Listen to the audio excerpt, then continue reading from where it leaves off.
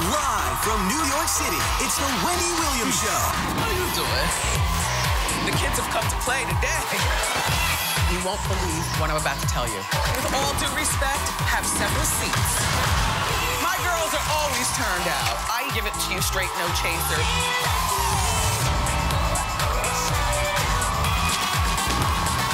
Now, here's Wendy.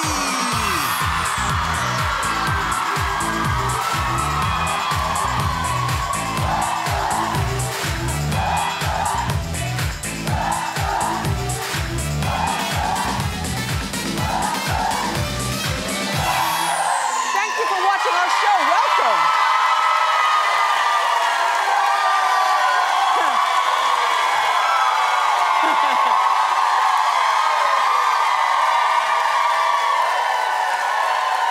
Say hello to my co-host, my studio audience. How you doing? Okay, today let's get started. It's time for Hot Topics.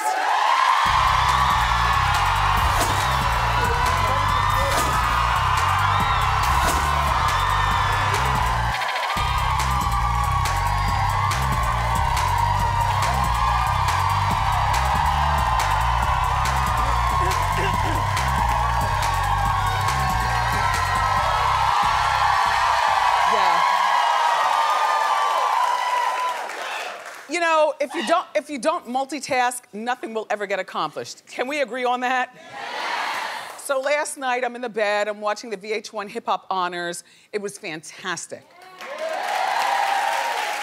At the same time, our dishwasher's on the fritz, so I'm, looking for new dishwashers and watching.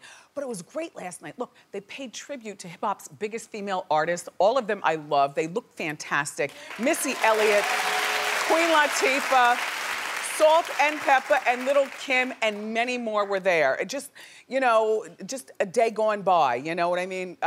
Anyway, Eve, you did a terrific job hosting. And by the way, I loved your outfit. And I must tell you, Eve is like super winning. Like Eve, well, she'll be here tomorrow to remind you of how she's winning. But Eve's got that billionaire for a husband, and she's a stepmom now, and it's probably only a matter of time before she has a child by him, and she doesn't have to make music ever, ever again. So it's nice that she came out of the palace to host that, and I thought she looked terrific. Good for you, Eve. And Queen Latifah looked great also. She performed a medley of her hits. Yup. She did Come Into My House, and Latifah's had it up to here. Okay? I just, and then Faith Evans, friend to our show. I've known Faith since forever. And Faith introduced Little Kim. Now, remember, Faith was married to Biggie, and Little Kim was having an affair with Biggie while Faith was married to the late, great B.I.G. Well, the women have come together all these years later, and Faith actually introduced Kim, and Kim got on stage and I thought did a wonderful job. Always nice seeing the legends. Always. Especially when they're women. I'm just saying. Just saying. But, here's a dumb man showing up, messing up the whole thing. Now, I don't know Rich Homie Quan. That's for my son's generation. All right, so he performed with Kim Biggie's verses on Get Money. Now, you're familiar with the song Get Money, right? Now, I'll be 52 next Monday. But, no. But I say all that to say, I consider myself part of the foundation of hip hop. And there comes a point in your life where you're a little embarrassed because I'm 51 in a nice ladylike dress, talking to you nice people, but I have hood tendencies. And when Rich Homie Quan got up there first of all, if you're doing a tribute, you always study the lyrics, dummy.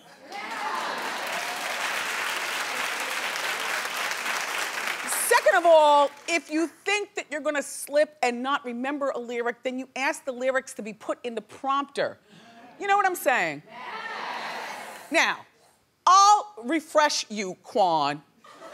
You wanna sip more on my living room floor, play Nintendo, Caesar Leo, pick up the phone, say Papa not home, sex all night, mad in the moon, spend my cheese, smoke all my weed, tattoo on bleep saying B.I. Did I do too much? Do we have to pay for that now?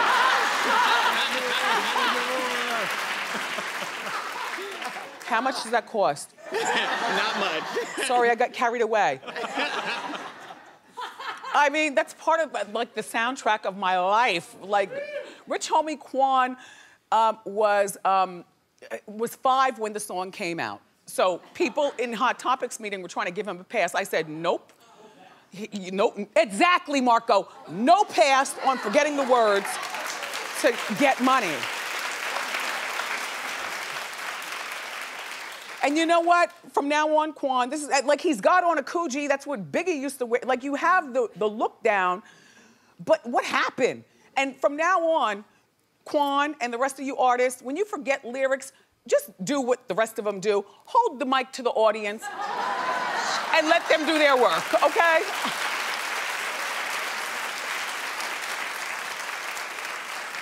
So embarrassed. It's so weird having a hip hop family, you know what I mean? Like, when me and my husband and our boy are riding in the car, and you know he's 15 years old, and my husband and I, we've got ways about us. You can hear the best of Nas, Ghostface, Raekwon, Busta Rhymes. Like, we are in the car thumping in the front seat.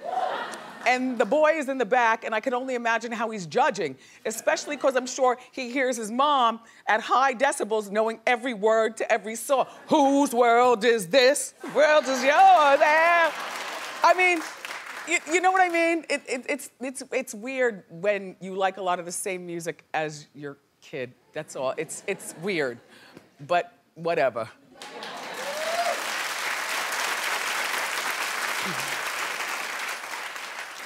So Nick Cannon might have a surprising new romance that Hot Topics believes.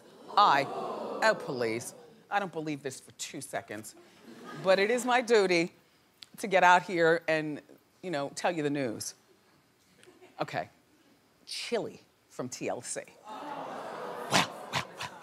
Well, okay, look. They've reportedly been friends for years, and they were spotted at a concert in Rochester, New York on Saturday night. Now, TLC's on the old school tour, which I would love to see that, you know, over the summer, you know, like old school music. Anyway, and so Nick was in Chicago, which is over 600 miles away from Rochester. But Nick got there in time to watch what they're calling his girl. Drive-by, maybe. Girlfriend, no. Anyway, sources are claiming that they were kissing and couldn't keep their hands off each other. Well, I get it. You know, have you ever met a little hot thing that you don't want for a boyfriend, but maybe you just want to feel up on something?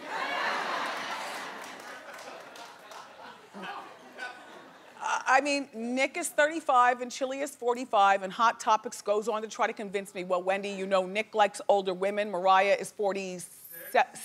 Yeah. I said, no, that is not a real thing. Chili, as a matter of fact, has had a very difficult time with men. Yeah, so, but no, I don't picture Nick Cannon and Chili anything more than a little, as Laverne and Shirley would say, Vodio-do. Do you remember? They used to say Vodio-do? So, our longtime friend Shaka Khan has checked into rehab. Well, the big thing about having problems is acknowledging them and then getting the help.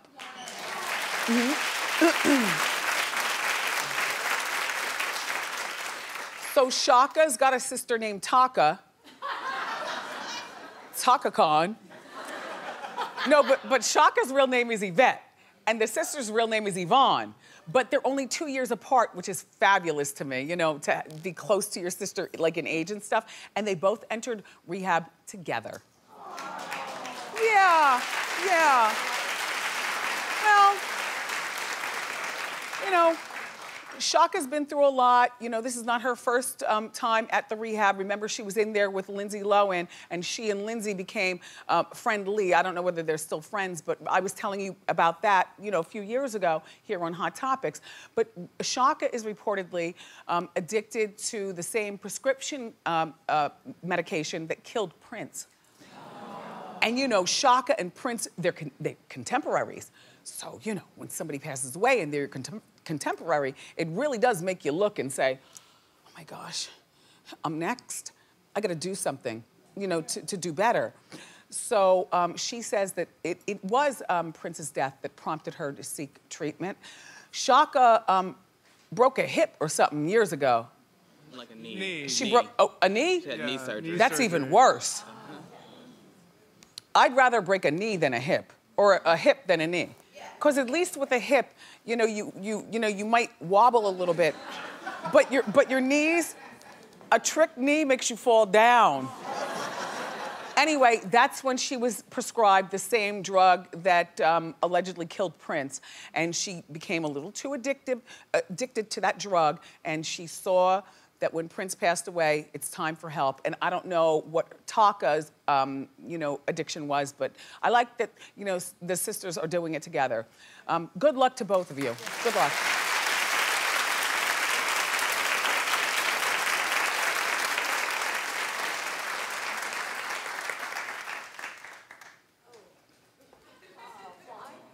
No, what? There's something nasty, though, floating in my tea. Somebody trying to do me in around here? I know we're, by the way, the chair is going to need cleaning while we're on hiatus. I've wiped many things on it through the season. In case you're not aware, you know, I wipe my teeth and then I go like, I know you all see everything, all right? Anyway, I can't even sip it. Do you know who Peter Thomas used to date? Which I was shocked. Peppa. Right. Rich homie Quan, that would be Peppa got pissed and pulled out a pump. I'm just saying, you know what? Remembering lyrics from back in the day also keeps your mind sharp. You know, like when you forget lyrics, then that means something's going on. Anyway, on The Real Housewives of Atlanta, yeah, there's Pep, and there's Peter Thomas, and he calls her Sandy because that's her government name, and they used to date. But Peter Thomas, you know him more probably now being Cynthia's almost ex-husband on The Real Housewives of Atlanta, Cynthia Bailey. Well, they're divorcing. No, because we've been reading about this for a while, but it's really going down. And Peter kind of confirmed it by talking out about it. He says that he was blindsided by the divorce announcement because he thought that they were separated and it was all good. And so I'm like, It's easy to think it's all good when your wife is in Atlanta and you're in one of the Carolinas, you know, opening up, you know, one of your speakeasies.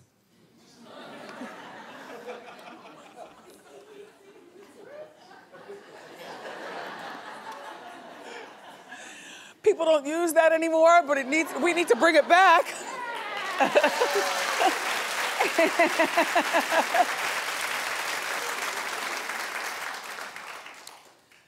Anyway, he says that he found out that Cynthia wants a divorce from the E! News. Now here's the, I know. You know, this is the problem with TV and social media.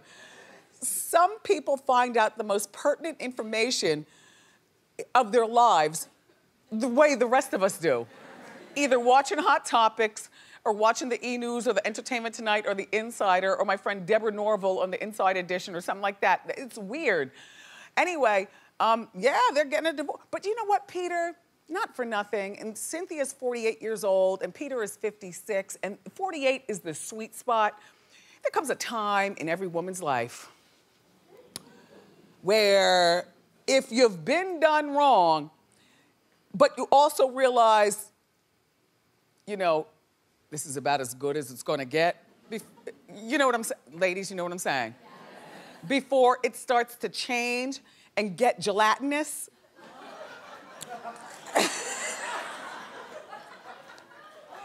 And everything falls to the floor. It happens to all of us, you know? So 48 is that sweet spot. If you're gorge like her at 48, this is the time that you weigh in. I can get another. At this point, you know, before everything falls and gets, you know, like I can get another. Do I want another? Do we work this out? Do I stay with him? Like men, you all have the luxury of staying reasonably good looking all of you all's lives. And even when you get ugly and fat, there's always gonna be some girl who wants you because the ratio of men to women just seems to be off in the world. You know, yes, sir, I was talking to you. Yes, yes. Oh.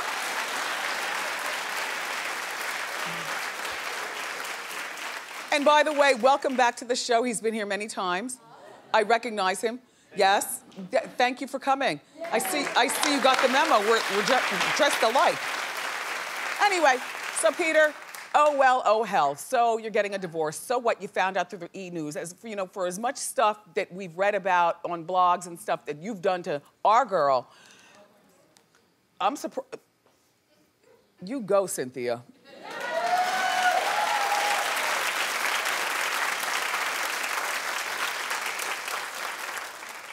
Another person I really like, Hilary Duff. I like her. And she divorced her hockey player husband, Mike. They have a child together. I think the kid is like 3 or 4 years old. Four. He used to play hockey, but then he slipped his crick. And you know, when you slip a crick, you can't play the sports anymore.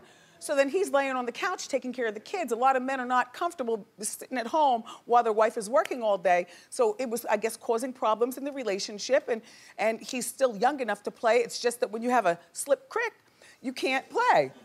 So they tried to make it work, you all, but they couldn't make it work, so they got a divorce. So now, no, I told you that. Here's the update. Here's the update.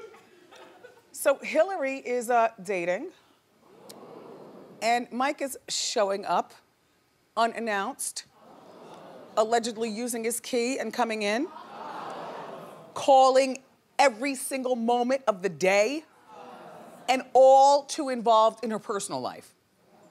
Well, now, Mike, you need something to do to occupy your time. You know, I appreciate that you and Hilary are great as co-parents, but if you can't have her, please don't try to claw her and make her stay. You know, happy Hilary is gonna make a happy you. Like she's not, you know, and a happy you is gonna make a happy her, and both of you happy are gonna make a happy kid. So she can't move on. Like, okay, she's dating, okay? So she's got this boyfriend. Only one that I know of. All right. And there he is. Okay, there, yeah, the boyfriend, okay. So another reason that Hilary is not able to move on, other than, you know, Mike showing up at any given moment and calling all the time, is that they still share the same circle of friends. Now, here's the deal. Okay, Mike's guy buddies have become, or who are married, their wives are like good friends with Hilary. And so when Hilary tells one of the girls something, you know how pillow talk works, right? If you don't know how it works, then you don't, I mean, pillow talk, even when you say, no, I'm not gonna tell anybody, there's always somebody that you tell, and usually that person is occupying the pillow next to you. You know, so through pillow talk, these girls are telling Hilary's business to their guy, and I guess the guy is going back, the guys, and telling Mike stuff. Not that Mike can be pissed, but just the idea, you know, when you get a divorce, you don't want your ex all up in your biz like that. Hilary, number one, change the locks. Number one. I know that you're a very wealthy woman. Maybe you have a gated community. Tell the gate not to let him commune until they call you at the compound to tell you that he's coming. And number 3, cut all those broads out of your life. Like, to me, it's not that, okay, nobody clap. All right, well, look. No. I know, maybe 50-50, but here's my thing about relationships outside of romance.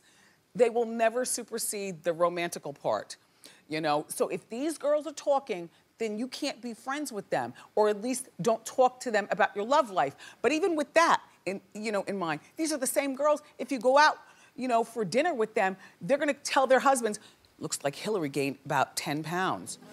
And then the guys call, Hillary bought new shoes. Hillary got a new car. Hillary's going to Capri for the holiday. I don't want people in my business like that, and it's not worth it to keep these chicks around. You're Hillary Duff, anyone, and a nice woman. Anybody would be proud to be friends with you, but I think you might have to dump these girls to keep your privacy.